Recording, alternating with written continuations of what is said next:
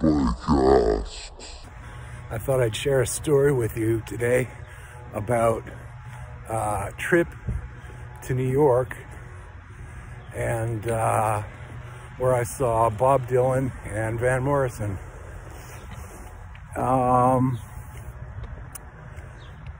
So, I'm in New York. The details are a bit blurry. Maybe some will come back to me.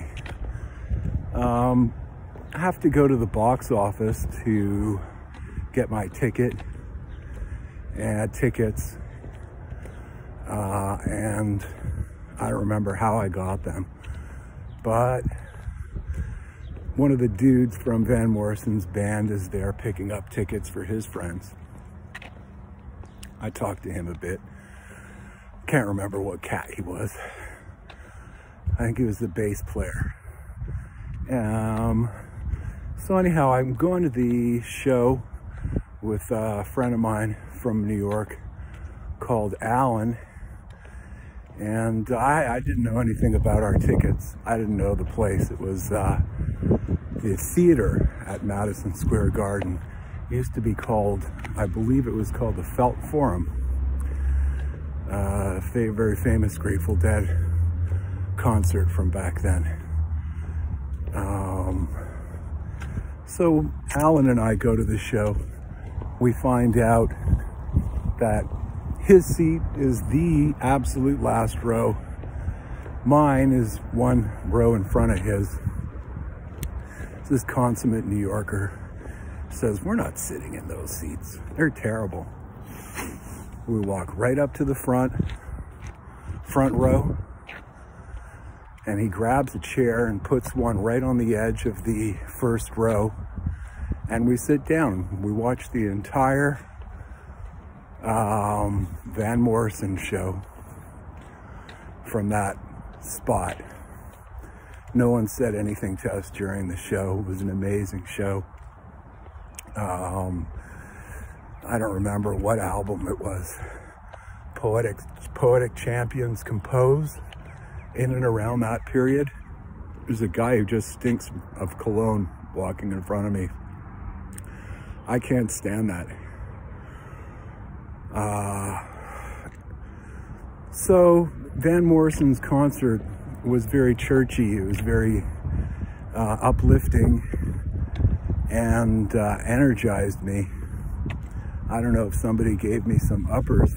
Oh no. It was just the buzz from the show. Yeah, I remember intermission. I remember feeling as though I was off the ground. My feet didn't feel like they were quite on the ground. Oh, okay. Bob Dylan's show. I go back to my seat right there in the front. Don't ask me how. Nobody asked me for a ticket, or I showed it to them and they didn't realize that I was in the second last freaking row. Supposed to be anyway. So Alan sits down. They notice that his chair doesn't belong there.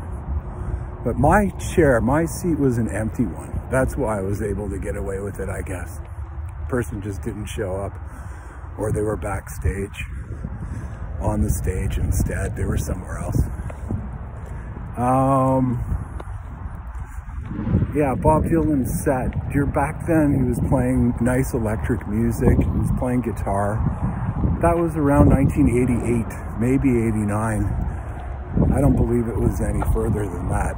Oh, well, maybe it was. Maybe it was around 1990 or 91. I really don't remember. Sometime around 1990.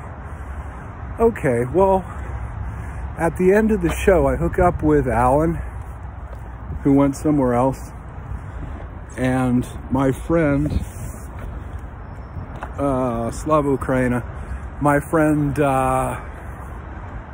Eddie from Cranston. And one of them, I think it was Ed, said, "Hey, Bob Dylan's having a party. We should try and go to it." We tried. We didn't get in. And then he says, "Oh, I know where Van Morrison's hanging out. He's hanging out at a really nice hotel in New York City, in Manhattan, I think. So we pile into, I think, Alan's car. We drive over to the hotel. It was a beautiful hotel. It was all marble, Art Deco, huge doorway, huge doors, high ceilings. We go right to the bar. And the first person pretty much that I see in there is Van Morrison. And he's sitting at the bar. He's got these huge drinks. I like to say a drink so big that you'd be tempted to put your feet in it. And they're orange, something with orange juice, I guess vodka maybe. And he's just, they're listening to a soundboard tape of his show from that night. We're kicking, we order drinks, we're relaxing and taking in the atmosphere. And my friends want an autograph, so one of them or both of them go up to Van the Man, and they borrowed my pen. I remember it was red pen. And they go and get their autographs and talk to him. I just sat at the bar. I didn't bother Van the Man. I didn't want to bother him. When I was a kid, I met lots of famous people. One of the most famous people I've ever met was O.J. Simpson. I met him. I went to a taping with my family of the Bobby Vinton show. You remember Bobby Vinton?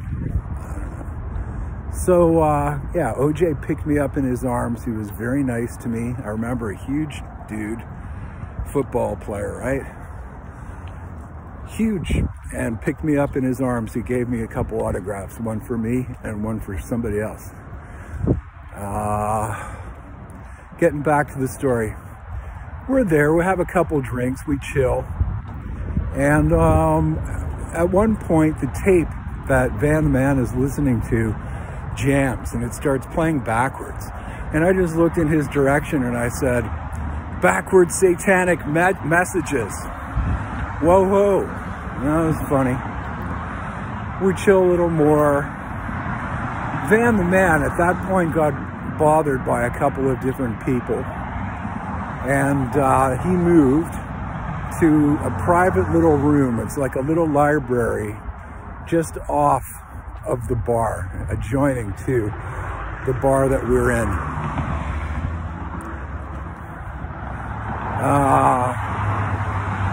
So we want to leave, we're hungry, we need to get some food. We're going to go for a falafel in Greenwich Village. Walking by Van the Man, and I said to him, "Hey Van, I just want to let you know," I probably put my hand up like that just to indicate that I don't want to bother him. Excuse me. And I said, "Your show tonight was absolutely out of this world. It was a spiritual happening." And I had the best time. And I told him that my feet were off the ground during the intermission. And he said, "God bless you. God bless all of you." I don't know how many of us he was seeing, man. He, again, had a whole whack of those tall orange drinks. He was surrounded by beautiful blonde women. It was quite the sight. I should have taken a picture, but probably didn't even have a camera on me at the time. Okay. I said, "Oh, hey, Van." Me and my friends, Alan and Eddie, whom he had already had the pleasure of meeting, I said, "We're going to get falafels over in the village. Why don't you come with us?" And he looked at me like he had never heard the word falafel before, which I know isn't true. I know he'd heard the word falafel. He knows what that is. You know what that is. It's funny. Everything's funny today. So yeah, he didn't come with us. And we went to the village, and the falafel shop was closed. And I think we all had a slice of pizza instead. Or maybe nothing.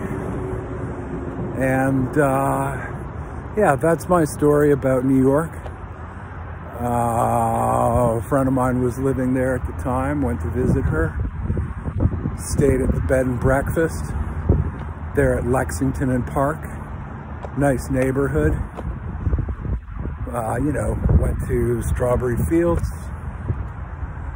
Lots of time hanging out on top of the roof, partying and having fun. And that's it from Spike Asks. A little bit of content for you.